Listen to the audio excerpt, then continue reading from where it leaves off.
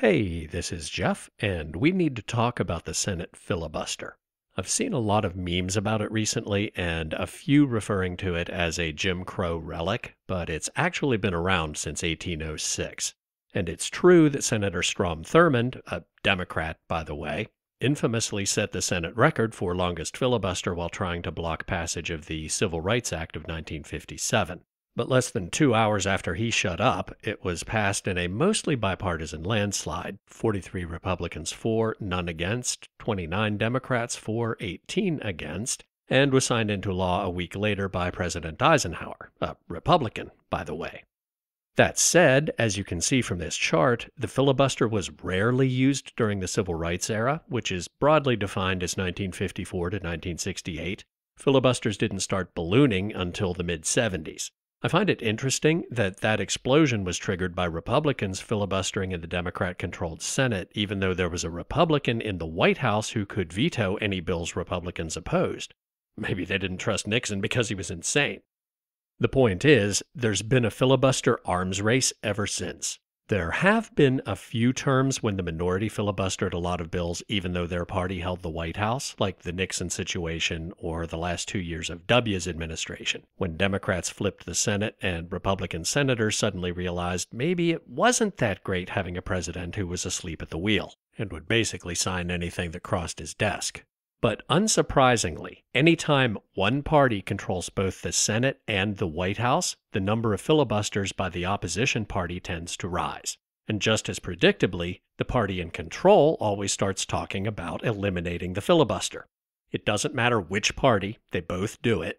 In fact, the high bar was just set by Democrats during the 116th Congress from 2019 to 2020, more than double the historical average since the 1980s, and 30% higher than the previous record set by Republicans of the 113th Congress from 2013 to 2014. As an aside, the House of Representatives has had a rule since 1937 which effectively prohibits filibustering by limiting speeches on the floor to a minute or less, but those rules don't apply to the top leaders of that chamber. Republican John Boehner broke with convention and used his position as minority leader to mount a quasi-filibuster by speaking for around an hour at a session in 2009.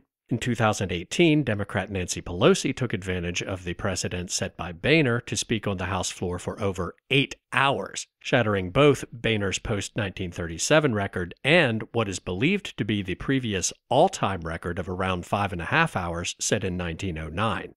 All of which means we should eliminate the filibuster, right? Wrong. The ever-expanding use of the filibuster is a byproduct of the theatrical polarization of the two legacy parties. Of course, that polarization is largely cosmetic in the long run because it's part of a broader collaborative divide-and-conquer strategy. Each party picks a specific subset of our rights that they'll be in charge of trampling, sort of like a fantasy fascism draft, and then they take turns doing it. So, far from weakening or eliminating the filibuster, we should affirm and strengthen it to protect ourselves from authoritarian ideology on either side of the aisle. History is replete with atrocities initiated or enabled by a simple majority in Congress. If 3/5 of those oligarchs can't agree on a bill, then it doesn't need to be a law.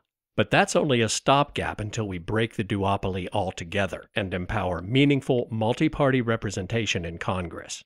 Go back and watch episode 7 if you want to know more about that. Well, that's it for now. Feel free to like and share, and if you enjoy contrarian viewpoints when both mainstream sides of a debate seem misguided or misinformed, you can always subscribe. Thanks for watching, and we'll talk again soon.